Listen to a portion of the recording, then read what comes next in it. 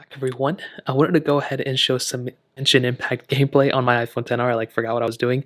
And luckily for us, this iPhone is currently still on 100%. So I want to play for a few minutes, basically see how this iPhone holds up on this specific game.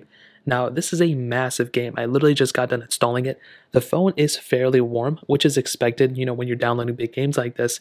But you can see immediately one thing I'm noticing is that the shading, the colors, and everything look beautiful, even on an iPhone XR.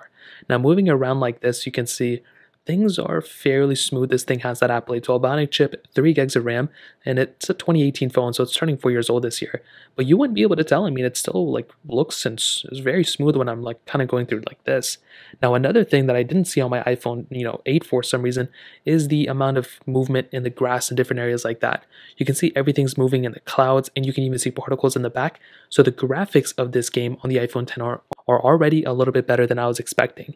Now, zooming out here, if we go and get into some actual running and everything, you can see that everything looks fairly smooth too. There are some glitches here and there that I've kind of talked about before. Whenever you have a game like this, I mean, you can see, I was just kind of getting attacked right there.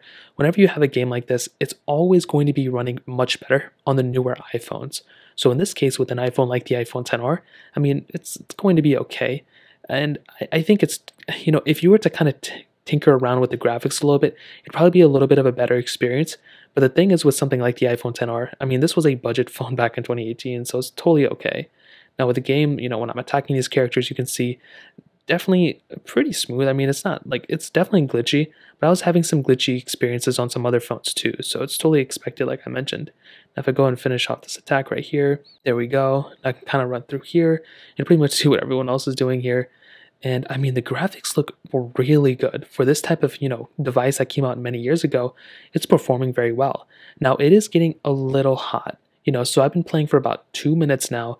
It is a little hot. I mean, it was already warm when I was getting into it, but it's still kind of hot for sure.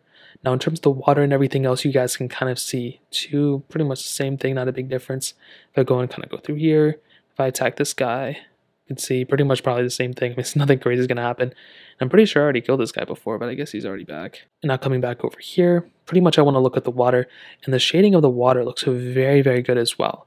So if we're looking from a graphics standpoint, this thing is pretty good when it comes down to graphics. I mean, it looks very, very nice. And, I think even when you look at the background, the textures moving and everything, that's something I did not see on the iPhone 8 yesterday. So again, when you have something like the iPhone XR, it's definitely going to be performing very well with this game. And the graphics settings, I'm sure on this one are actually pretty high. So they may not be the highest setting, but they're actually pretty decent. Now, I've been playing for about 3 minutes now. Let's go and take a look at the battery life. You can see still at 100%. I'm pretty sure it's going to go down very, very fast. But typically, I mean, if you're going to play this game for many, many hours on end, you may want to have a charger. But so far, this game runs still pretty good. If you had to play with it, I'm sure it'll be perfectly fine. The 13 Pro may be a better, device to play this on. But the iPhone XR running this game right now, I mean, the shading of the graphics look great. The, graphics in general look really good on this device. And I mean, it's still completely playable for sure. And this is on the latest update as well. So in terms of that pretty much covers it up. If you guys have any other questions or anything, let me know in the comment section below. Hit the like button, that would mean so much, but definitely hit that subscribe button.